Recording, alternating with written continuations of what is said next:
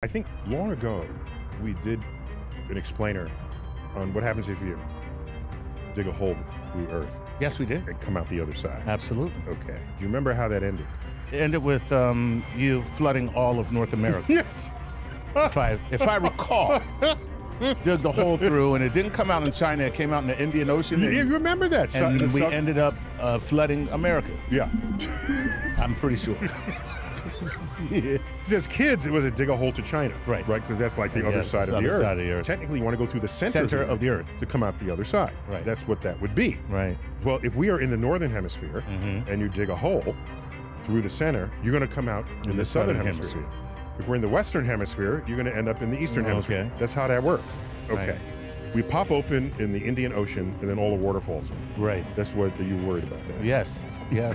That's Do it. you remember how long that trip takes? Let me see if I can recall.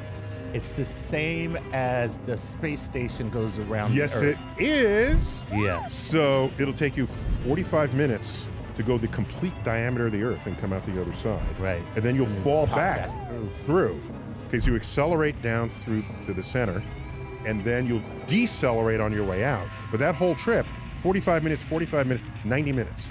Wow. 90 minutes, which is interesting because we could just sit here, I pop you through a hole, you go to the other side of the Earth. At the end of my 90-minute movie, you come back wet from having been at the Indian Ocean. That's a weird fact. Yeah. But it's true.